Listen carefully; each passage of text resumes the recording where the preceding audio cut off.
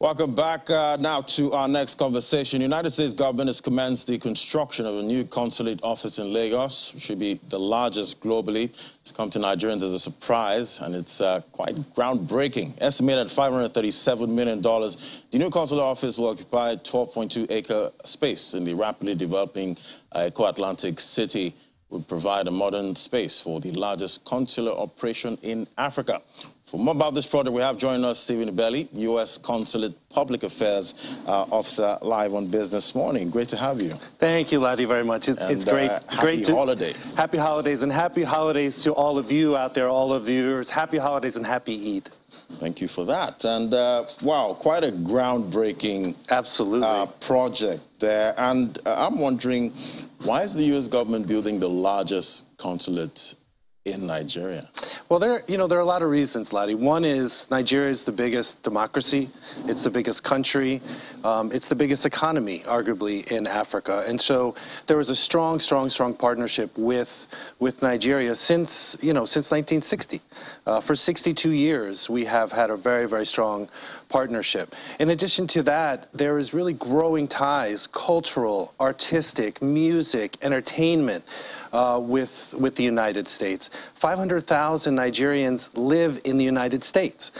When I ask people, where do you think Nigerians outside of Nigeria live? People say, oh, Canada, England. Somebody said Ukraine last week, and actually it's the United States. Wow. And so you have over 100,000 Nigerians also traveling back and forth as well, and it's the biggest source of immigration to the United States. There are over 13,000 students, Nigerian students.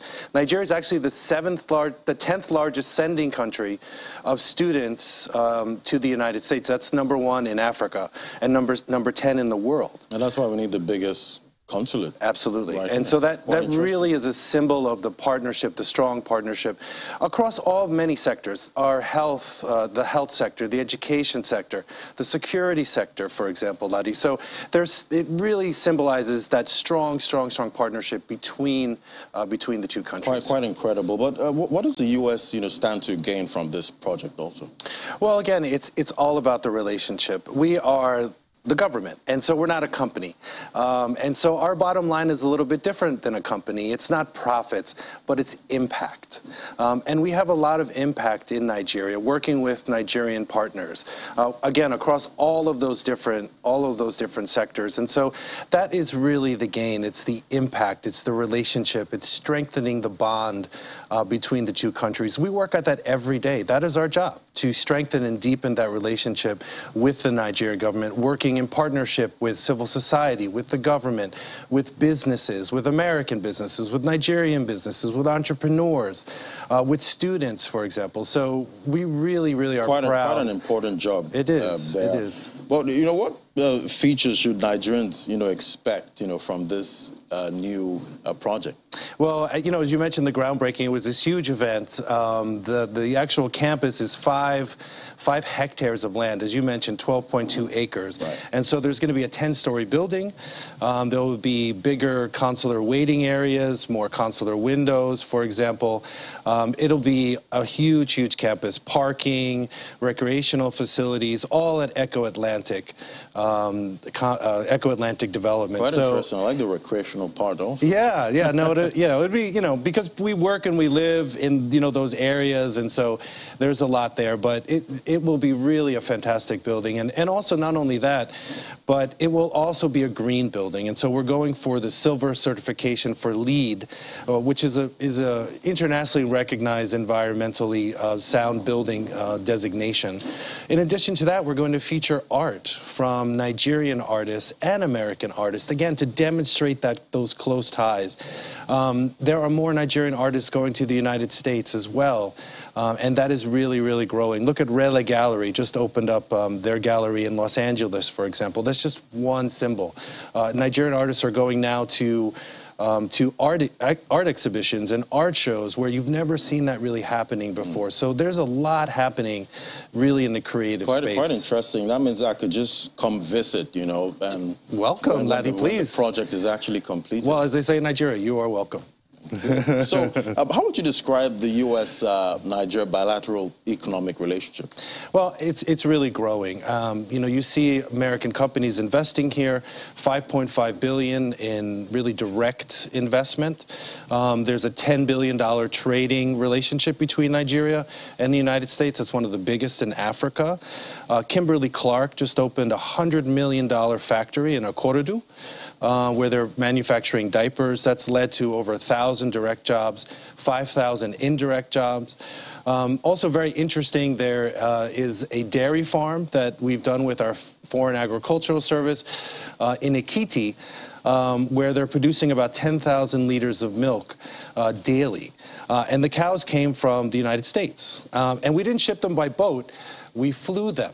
Wow. So we call them the flying dairy cows of Ekiti as well. But that's a great symbol of, again, of that partnership and that relationship. So that's showing support for, you know, the agric value chain at this point. Quite interesting. But how does the U.S. government support, you know, women's inclusive participation in the Nigerian society?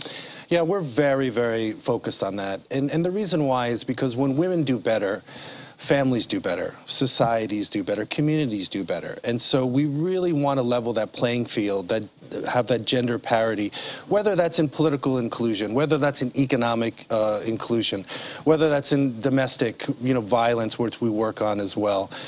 Because that is the simple fact that when you invest in women, you are investing in your country, and you can't have half a country working. You have to have a country in full, men and women working together towards the prosperity, towards the development of that country. And that's what we work on in Nigeria. Quite interesting. And I hear you have an academy for that. It's called the Academy for Women Entrepreneurs. That's AWE. Yeah. Or they say Awe. Awe. Awe here. Quite interesting. Tell us about that. Well, we started in 2019.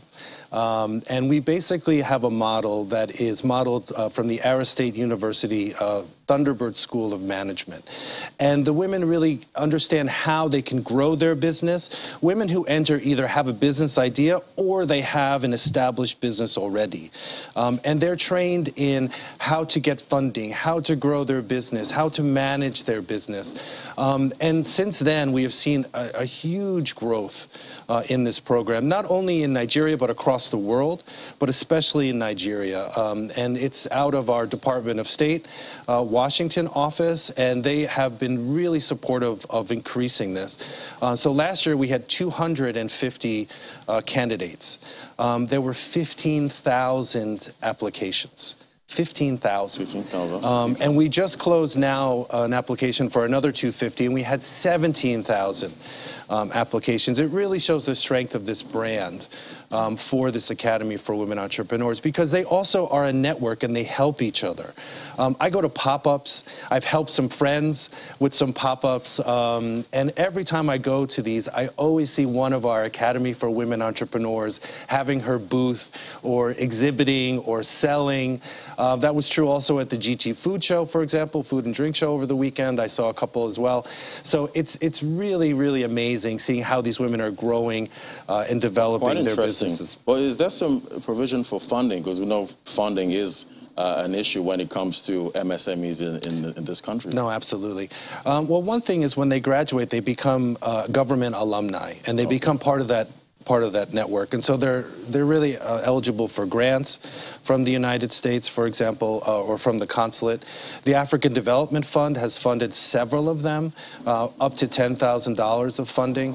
We've gotten private sector partners. The Venture Garden Group is now a partner in supporting this AWE, or Academy for Women Entrepreneurs program, and so it's really starting to grow and involve also, you know, Nigerian industry and Nigerian banks. We have talked to the Bank of Industry, for example, Lagos State government as well. So we hope that they also will come on board and further support this wonderful program. So for women that want to be a part of this, like, what is the selection process like for the aware or program? Right. Yeah. It's pretty easy. I mean, it's open to women from 18 to 45. They have to either have a business idea or they have an established business already. They have to be able to dedicate about 5 hours a week in group sessions as well. And they have to be a little bit computer literate, be able to use the computer, use the internet, have an internet connection. But that's basically it. And then they submit the application, and every application is read and evaluated by multiple teams until we have distilled it down to this case, 200, 250. Are there particular sectors you actually target for people that want to enroll in this? Ladi, that's a great question. It's amazing the ideas these women have. Some are working in the automotive industry, auto body fixing. A couple of them have security companies, recycling, upcycling, clothing, fashion, agribusiness, food as well. And we work with them too because they can export to the United States. You have to meet certain standards. The biggest one is not having adulterated products, but we work with them because there are opportunities for these women also in Nigeria, but also exporting to the United States. Some even have opened shops in the UK, for example. Quite interesting. But we want those shops in the US. In the US. So how's the mentoring? Is that some kind of mentoring, Yes. program for these women? Yeah, mentoring is really part of this program. And what's amazing about this program is, even though they're women entrepreneurs and you would think they would be competing with each other, they're really supportive. And they help each other, and they have a network, and so the network really helps each other out. I think it also helps that not all of them are in the same industry, so they're not just competing across one industry, and I think that really, really helps. And they have, again, an alumni association now that also supports them after they've graduated from the program, and so we're really, really, really proud of all of our entrepreneurs. Quite interesting. And Yeah. I know you're big on entertainment, in Nigeria. And I'm going to ask you, what's your best Nigerian song? Well, I mean, I really like... genre? I'm sorry? Your genre. What genre Well, do you I mean, like? Afrobeats is like taking the world by storm. Right. The Headies is going to be in Atlanta this year in September. So, whether it's Burna Boy, Wizkid, I mean, I love the song Finesse. I sing that all the time. That's a great song. That is a great song. I was in a restaurant, a few months ago. I saw Thames walk in, for example. So it's really, really amazing. Quite interesting. No, it's great that there's that continuing connection. There's connections through entertainment. Also agriculture, for example. We're bringing the cowpea here. So you can have your akara, your moi moi. Right there. with American cowpeas that we've developed with Nigerian authorities. And so we're just so happy about the relationship. Quite interesting. Looking forward to the completion of these projects and all other projects you're working on. Thank you so much for coming on the program. Thanks, Ladi. And Stephen Ibeli, U.S. Consulate Public Affairs Officer, it was great of you giving us your holiday. No, thank you very much. And you'll be the first invited to the when we commission the building. Fantastic. We'll see you there. Thank you so much. Thanks, Ladi.